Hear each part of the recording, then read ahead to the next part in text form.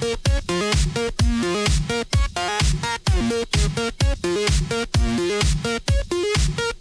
is going on YouTube? Gabons here, welcome to this new video. Today I will be showing you something a little bit different.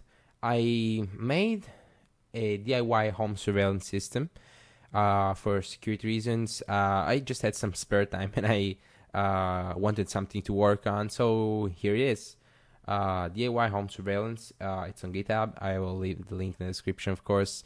And today we're going to explore this software I made and see how it works and why it can be some kind of useful to you.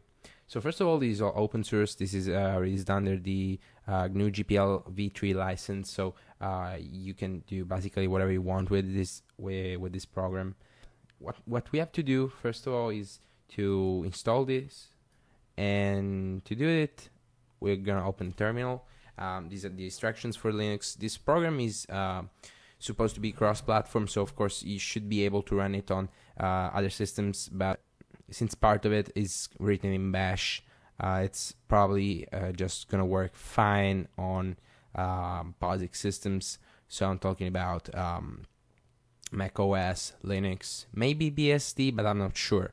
Anyway, you can still use the core of this program and do your thing if you're using Windows, but for now we're gonna just show this off with Linux. So first of all, we're gonna clone the repository. So we're going to take this link here and git clone repository. You see here are the full instructions.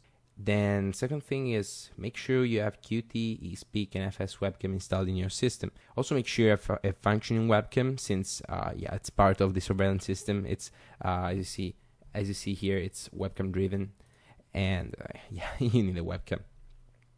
Then we're gonna cd into the project folder, so DIY home surveillance. And now we just compile the program. So we're on qmake image compare qt, and as you see, it's done. Then we run make. Now we should have some files in here. Let me show you in Nautilus. There we go. So as you see, we have some files here. This is the license, this is the README, and some other files. The one you need is image compare. This one you don't actually need to execute this, since it's part of the script I made to monitor everything, and it's this monitor. And let me just show it to you. This is a bash file. I commented it as I could, since it is mainly made for you to modify it and to adapt it to your needs. So you see, everything in here is commented, and it's bash. So I think anyone who can use a Linux terminal knows bash, because bash is the language of the Linux terminal. So you just run your commands here, and I think it's pretty decent code. So it's pretty simple, just 36 lines, no, like 10, 20 lines, not even that. So the first thing this program does is set a maximum percentage of change allowed between pictures.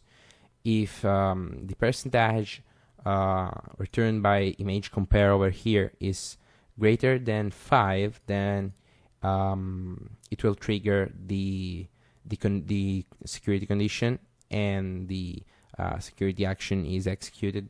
So what the program does is take a snapshot with your webcam that's called 1.jpg, and then it runs an infinite loop with this while true, and then it runs a sleep 10 a 10-second timer.